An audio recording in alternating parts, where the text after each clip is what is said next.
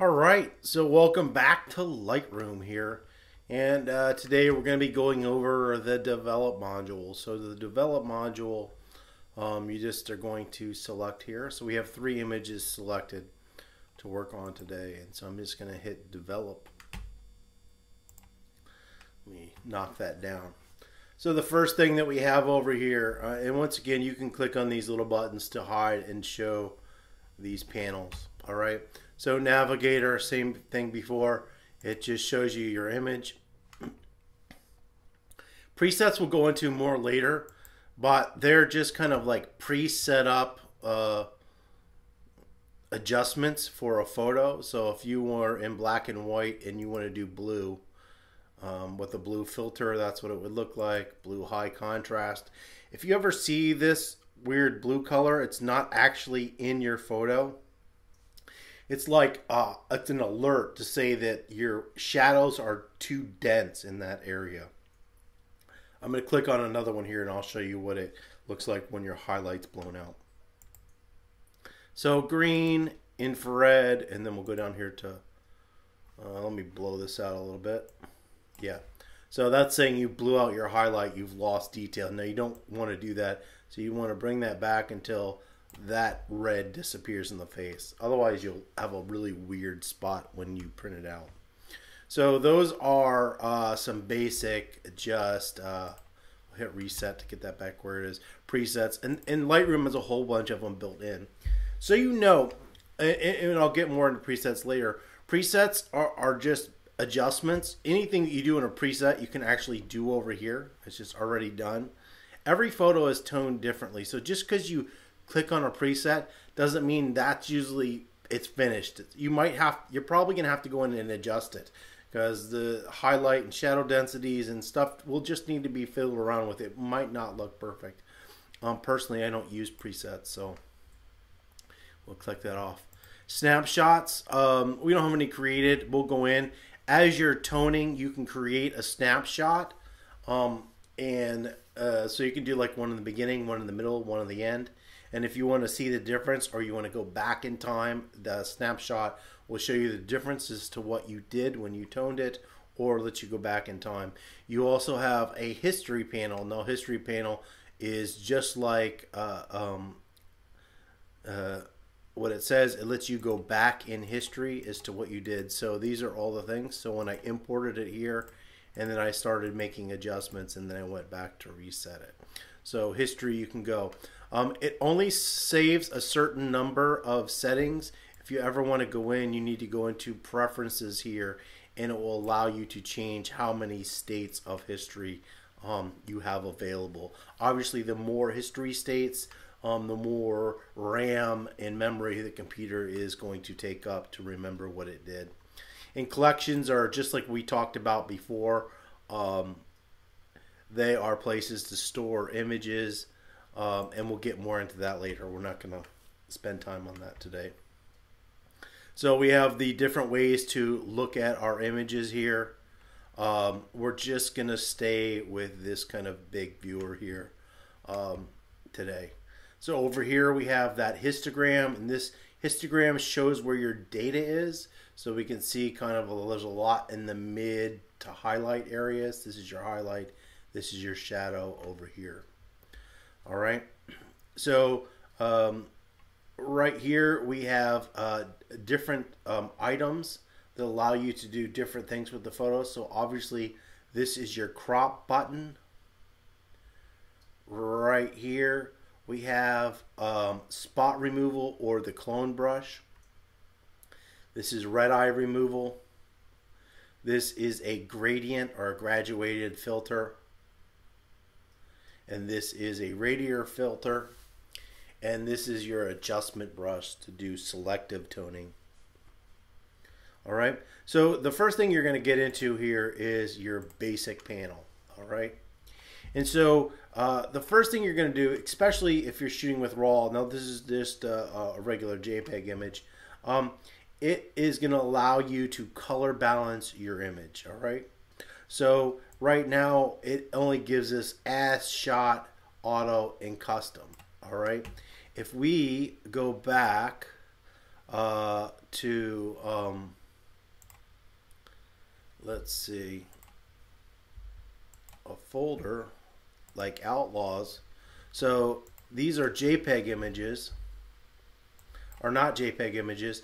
These are RAW files. So under the RAW files, you'll see you have all the different adjustments that are regularly available on your camera.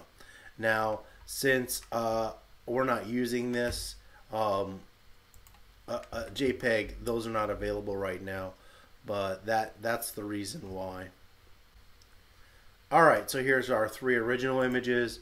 We'll go to the develop module, and the first thing I'm going to do, I can do is an auto color correct. Alright, so it's just automatically trying to color correct. So this is as shot.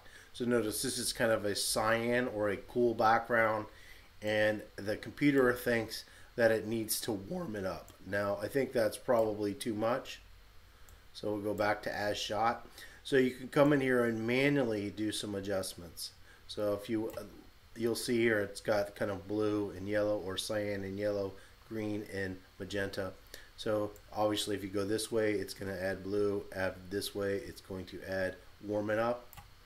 This way it's going to add some green. This way it's going to add some magenta. Alright, if you double click this little tint, it goes back to 0. If you double click temp, it goes back to 0.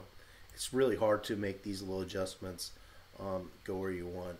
So in this image, we'll try +2. Say that looks good. To get rid of color cast or cyan cast, you don't really want to do it here. There's a different place that works better. So that's basically how you do color adjustments or color temperature adjustments within Lightroom. So we'll scroll down a little here. The next is tone. So you have an auto tone. I will tell you this right off. It tries to set white, tries to set black. Auto, whether in Photoshop or Lightroom, does usually not work so good. However, it didn't work too bad in this one, but it also will color correct and do some things. You can see it made some pretty wild adjustments here. You usually in a photo don't want to make that wild of an adjustment. So I'm going to hit Command Z and go back in my history state 1. So that was Command Z. That lets you go back one step. Basically, I undid what I did. So this one, I think the exposure is probably pretty good. Now, these are what's called global, all right? So they affect everything in your whole image. We'll be going over to this adjustment brush where we can do a selective area, but these are global adjustments, so they affect everything in your whole image. So we have exposure, which we don't really need. So once again, we'll double click exposure, it will go back. So contrast actually looks pretty good.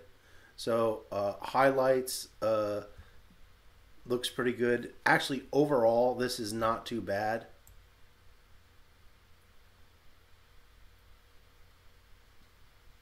It's interesting. It's a little bit warm when I add that red here, and then if I don't, it's a little bit too cool.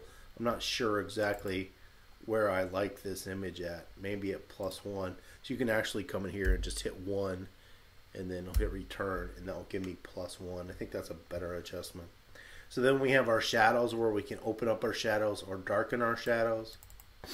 Whites, I've never ever used whites. Blacks, I will occasionally add some black demax to an image, but it's like the very, very last thing that I do. Clarity. Clarity is interesting. Students tend to love clarity. It sharpens and adds what's called dynamic contrast, or adds contrast to the image. So it's kind of a dual purpose thing. It's doing two different things at once. I'm not a huge fan of doing it. And if you do use clarity, it's like just like the blacks, it's like the last thing I do. Vibrance, where we're just kind of intensifying that color, and it is very similar to saturation. I don't usually use these too much as a global function. Usually I'll do them more isolated with the adjustment brush. Alright, so I'm going to close these just so we can see these windows. You do have a curve, so you can make an adjustment like in Photoshop with a curve. I think most people tend to just use the sliders because it's easier to do. But if you do understand how the curves work, you do have the availability to use tone curve. All right, so this one's a little bit more complicated. Actually, I use it all the time for color correction. I found that hue saturation, which is this, is much better than color balance. So, or any sort of color balance adjustment, whether in Photoshop or Lightroom. So, what this allows you to do, so right now, if I click on hue, we're in hue of this, not saturation, not luminance, not all, though you can do that. We're just affecting the hue or the color. So in red, if I go this way, it's making my red yellow, or if I go this way, it's making my red redder. All right, so in this case, like let's say I think my red's a little bit too red, I can go this way and sort of warm it up. I don't think we need that. All right, let's go to blue. So you can see that color cast, I'm changing that color cast by shifting that color one way or another. So saturation is the how much. Now this is where you're going to get rid of this color cast in the background if you want, or you see this kind of cyan color. This is normal in a photo to get this. So if I wanted to remove that, I would just go into, you'll see, if you go all the way to the right, if it gets really bright in that color, that's usually where your color is. There's only a little bit. Now if we go to the blue, see how we pick up all that blue? So if we dial it all out, now we removed all the blue. Since she doesn't have blue eye color or anything, we've kind of neutralized that color cast. And we don't want to totally get rid of it because it will look weird, but we can get rid of most of it. All right, so I'll come up here and we'll do red just so you can see. Look at our lips. So we're controlling that specific color. So I'll use this to adjust or shift colors every once in a while as well. So let's try orange. So you can see orange is really in her hair. And that's where I was kind of seeing that problem before. But I think if I go back to hue and I go to orange, I can make it, I can get rid of some of that red. Now you don't want to do a lot. We'll just try like +4, and then we'll go to saturation in orange, and we can neutralize that, kind of dumb that down a little bit. And the last thing we have here is luminance. So luminance makes that color brighter or darker. So right here where we have orange, I know in the hair, if I go this way, it makes everything that has orange in it brighter, and this way darker. All right, you'll actually use this. You'd be surprised, especially in yellow. When I'm getting rid of yellow cast, it can get a little muddy in the face, and I'll just kind of bump yellow up to give it a little pop. You can see it happening up there. This image has been sharpened, is a little grainy, so it's doing some funky things there.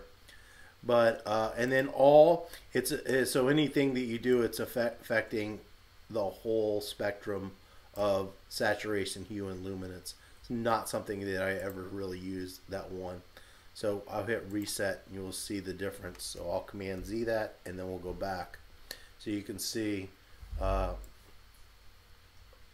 settings, undo settings, redo settings. You know, just that little bit made a big difference in the image. And all this is dependent on how you exactly want to tone it. Just because I do something doesn't mean that I'm correct. We'll go back here.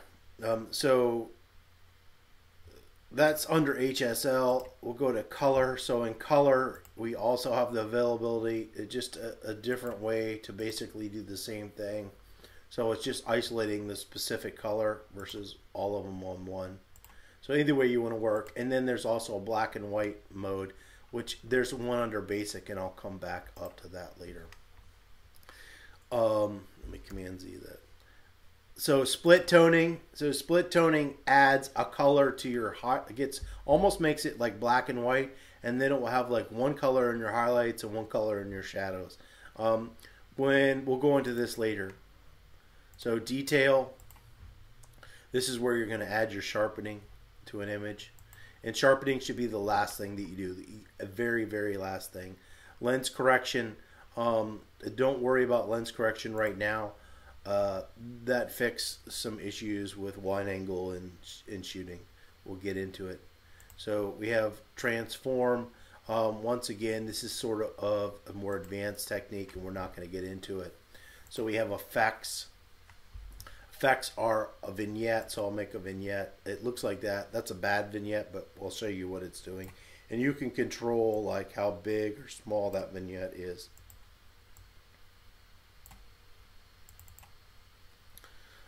If you want to actually add grain to your image, you can add grain.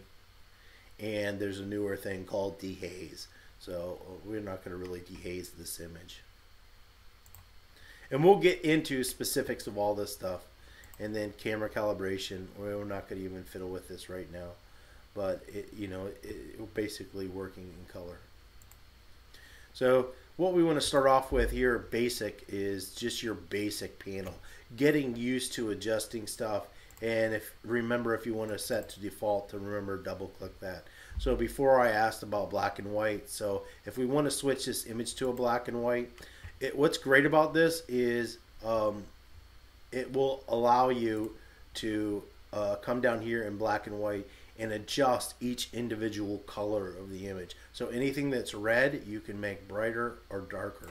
Anything that's orange, you can make brighter or darker through all the colors. And so you really can control the way your black and white image looks by being able to control the brightness of each of these individual colors. And once again, it has like an auto method or mode to it. So you know, a perfectly toned color image does not translate into a perfectly toned black and white image. Usually black and white, you kind of have to bump it up or brighten certain areas a little bit more than you would with color, or they'll become kind of flat and muddy. So previous here is allowing you to do a previous tone, or if you want to reset it and go back to the beginning, you can hit that right there. So filters on and off, and this is just another selection thing that just like we used before in the library, and then we have these tones down in here. So that is the basics of the develop module. Next video I will come in and I will really go into how to use the crop tool. I will show you the clone tool. If you shoot correctly, you should never have to use red eye. And then we'll do the adjustment brush. We're going to leave these two out for right now, because the main things you're going to use in toning are the crop, the basic, and selective toning. All right. So hopefully that was helpful. We'll see you next time, and thanks for watching.